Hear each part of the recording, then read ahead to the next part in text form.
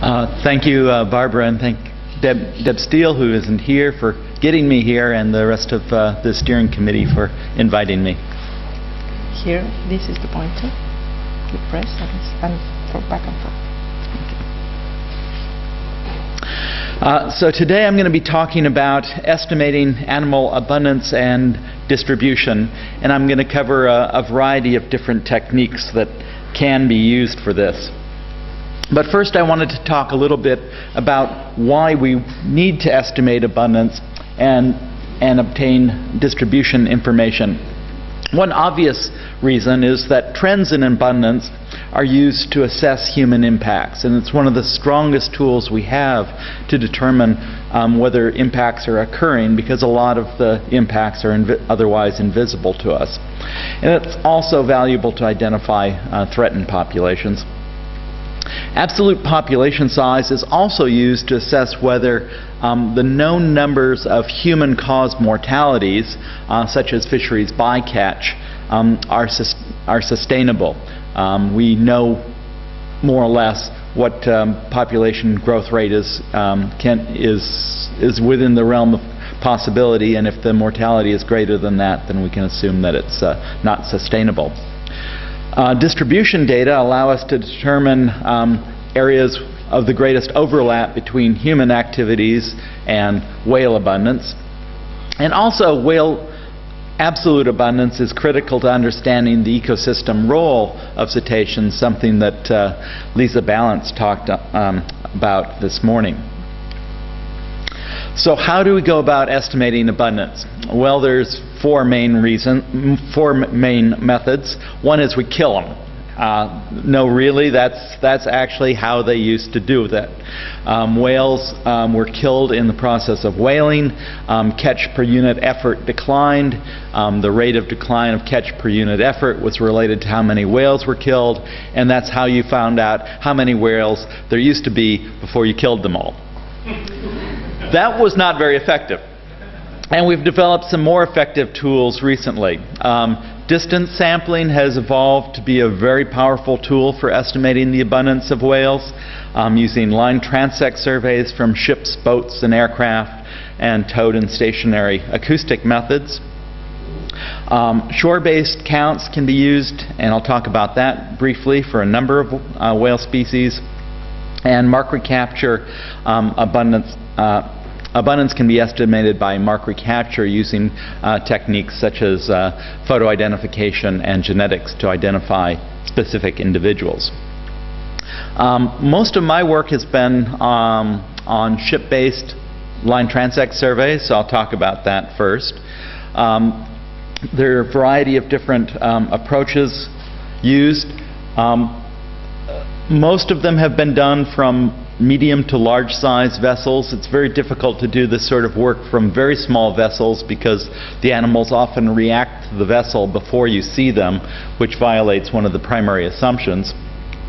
From the largest vessels, such as this 53-meter NOAA research vessels, you can put 25 power binoculars and get a really great range for detecting animals and seeing them before they react to the vessel. Typically we use two binoculars mounted on the flying bridge deck of those vessels. Here you can see just some of the transect lines from a 10-year period of study from our Southwest Fisheries Science Center surveys. These were done in summer and fall, the years 86 through 96. And it's just a figure I had. The two main study areas are the Eastern Tropical Pacific, this area here, and the U.S. West Coast, this area up here. Shown here are 20,000 kilometers of trackline miles in a study area that's over 25 million kilometers squared.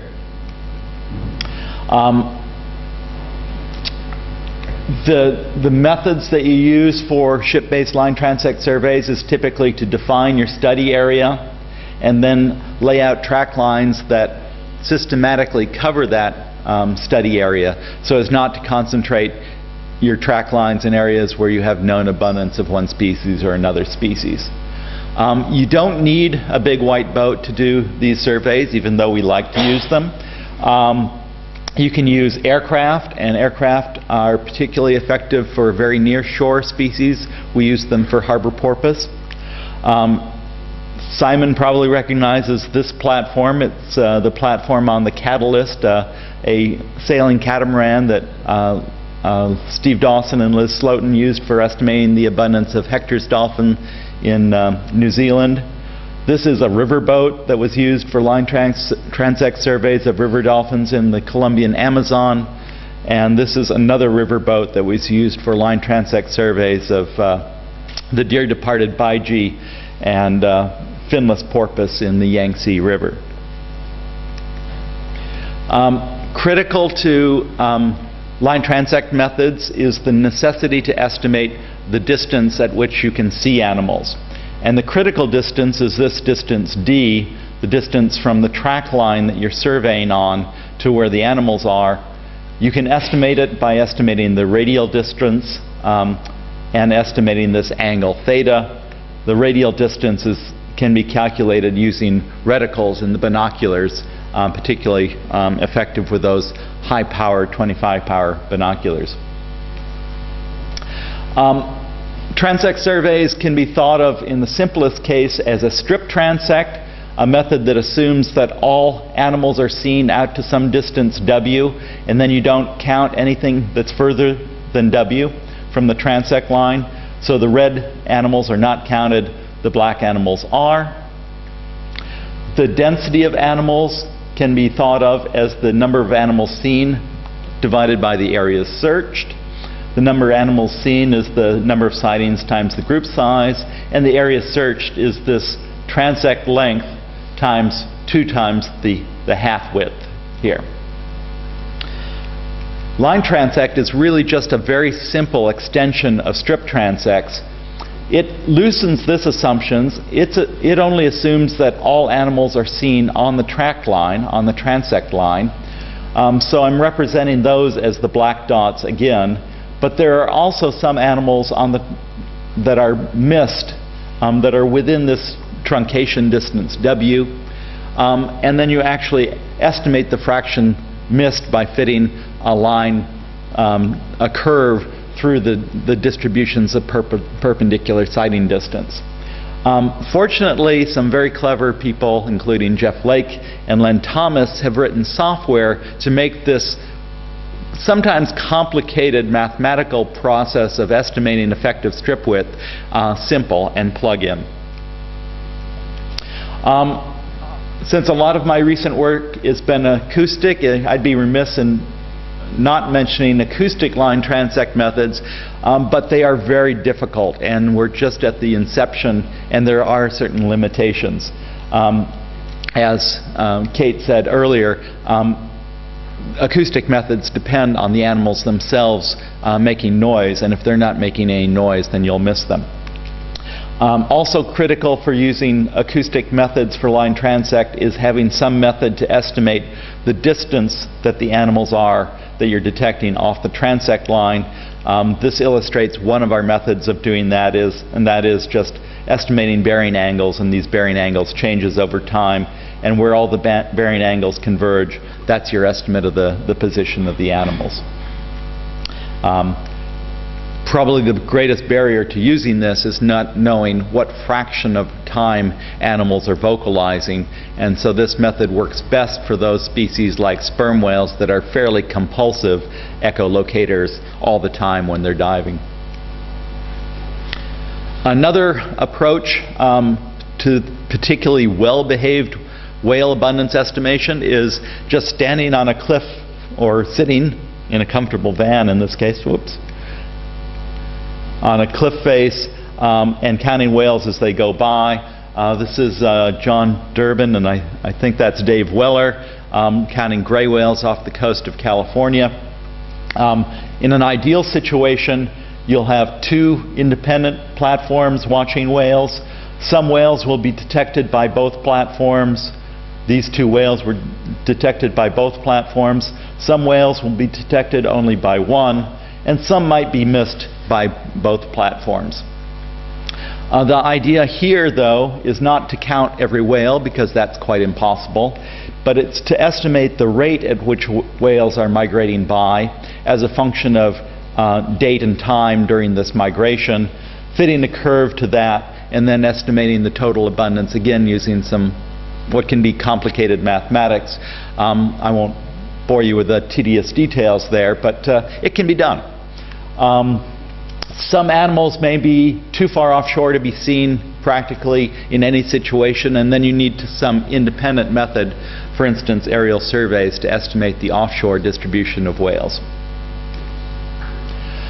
The next topic I want to talk about is the estimation of whale abundance using an entirely different technique. That's Mark-Recapture, and the most common method for Mark-Recapture work for whales is photo identification. This was the splash study that John fortunately already provided the introduction for, and this is members of the steering committee and other people who were particularly instrumental in this. And I say 400 of our closest friends, because in fact this was a very large-scale study. Mark-Recapture using photo identification is based on the fact that if you get a really good photograph of a humpback whale fluke, it's distinctive and you can recognize that fluke if you ever see it again, ever in its life. There are other techniques that can be used. You can actually mark whales, but that's not very practical. But from genetics, you can also distinguish individuals very distinctly for their life. As John said, this SPLASH project was a collaboration of researchers using a variety of platforms, but the same basic sampling techniques throughout the North Pacific. John showed this photograph, or this image of the migrations, and just showing how complicated the migration situation is, that animals from, for instance, islands off Mexico cross with the animals from the Hawaiian Islands when they're going to their separate feeding areas.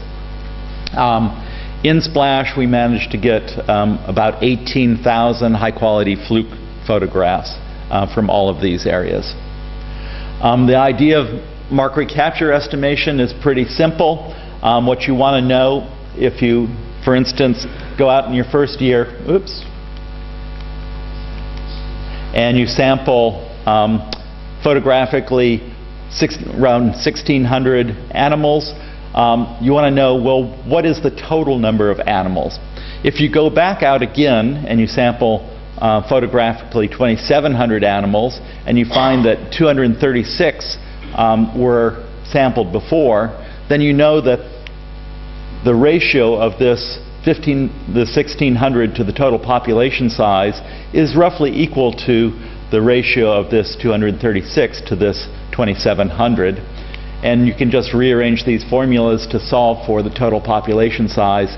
And in this case, which was 1 year of the SPLASH sampling, our population estimate was about 18,000 whales. This simple estimator is called the Peterson Mark-Recapture estimator.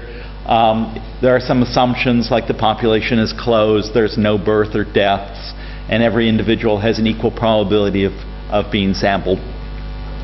There are a variety of other Mark-Recapture models out there that relax some of these assumptions.